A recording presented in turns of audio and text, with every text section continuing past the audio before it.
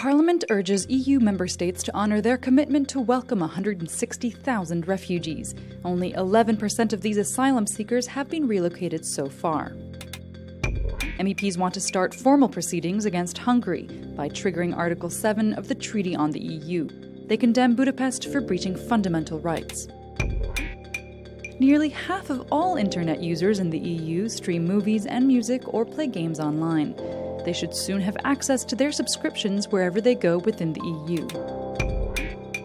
The UN needs a strong and united Europe, Secretary-General Antonio Guterres told Parliament, speaking in the name of 193 UN member states.